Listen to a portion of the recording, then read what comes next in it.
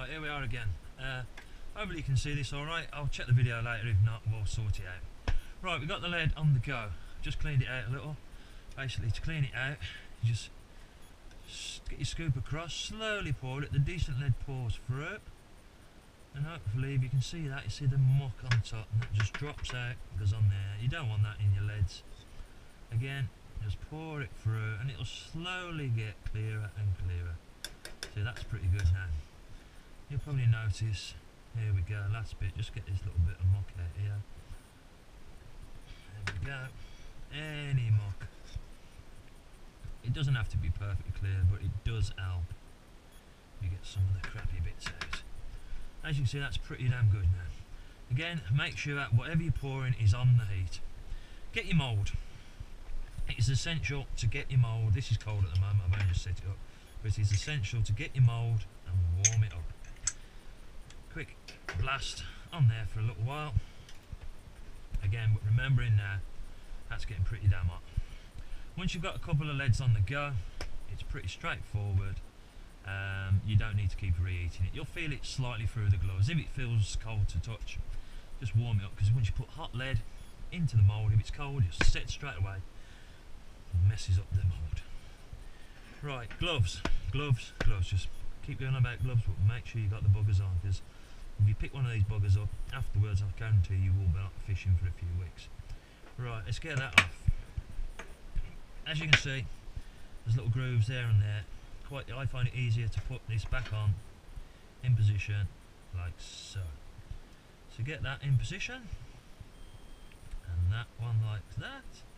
First time I've used this mould, so we may mess up, we may not. Get those in position, put the top half on like so. Get your clamp.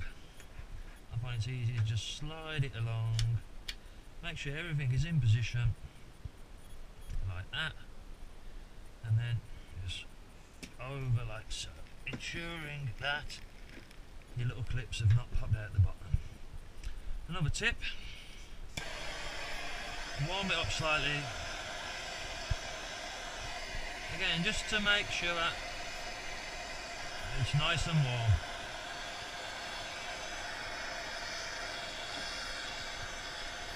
Just get it up to temperature.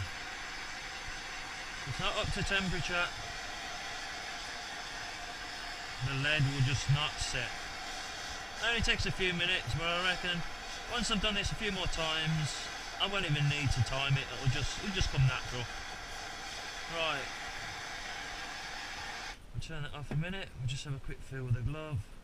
Yeah, it's not stupidly hot, but it's not. You'll get used to it. Seriously. Right, this lead, I'm not actually sure on this mould, because I find every time I sit that back up they come out. It's the first time I've used that mould, and maybe changing it, I don't know. Right, you get your lead like so, and then you slowly pour into the slot, and you pour and pour and pour and pour and pour and pour till there. If you watch slowly now, any minute now, I don't know if you can see that on camera, that has changed colour. Put your pouring mould back into there. My little cheese knife, perfect. Take the clamp off. In between two perfect leads, absolute beautiful. Drop them out. There we go. Straight into the water. Set up the next two. Again, remembering gloves. Do not touch that mould. It is now red hot. Put the next couple in. Like I say, it's easy to get these set up in advance, so you're not paffing about. Ensure that you're on. Again, gloves on now, because the clamp will probably be hot as well. Get the clamp on, slide it on, ensure everything's in position. Anything I'm not liking is the way those little pegs fall out, but I might try it this way now. Just be careful not to overflow with your fingers on the lid. I can actually feel it slightly burning my fingers. Pour. Just don't stop. If you stop, it will just congeal and set. It's slowly coming through on the fingers. Maybe I'll look at a better way of doing it. like I say, it's the first time I've used those leads, only came this morning. The mould, sorry. But again, it's set, you can see it change colour, pop it open. There you have 2 perfect 3-ounce leads. Drop them out. Those tag ends, eventually, you cut off. Do not throw away, put it back in your lead, melt it. But yeah, you cut that off, file it down, and then on to the next process, which is the coating. We'll just do a couple more, use this bit of lead and stuff up, and then I'll go on to the coating process. So again, it's a bit awkward with gloves, but always keep one on to hold the mould. There we go. We might just have enough for another 2 lots of these. Get your mould, put it on top, like so. Again, keep going on gloves, but I can feel the heat through this already. There we go. Clamp it in place, ensure it's all settled down properly. I think I'm actually preferring doing it this way. Ensure that they're right the way up, which they are. Rest it on there, full scoop of lead, and pour. Just constant slow pouring until it comes just to the surface, and then hopefully you'll see it change colour any second now. There you go. Clamp off, pop her open with my cheese knife. Again, 2 more perfect shaped leads. There we go. We've got enough for 1 more. Then we'll get onto the coating process.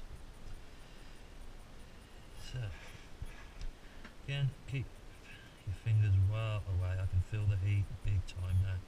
And you don't need to keep heating these up because the lead's going in, keeping it nice and warm. Mould back on. Gloves and clamp.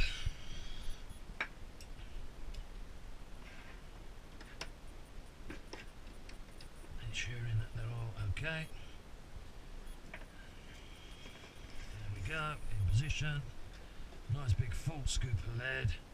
If you don't happen to get the full scoop, don't go back and pour. It will have set and it will just spoil your lead. You need to ensure that it all goes in one go. There we go. There we go. Again, you'll see it's just set then. Clamp off. Away we go. Another couple of perfect leads in the water. Right, we'll just turn this off, leave that to set for a while, and then I'll go through the next process of cleaning them up and coating.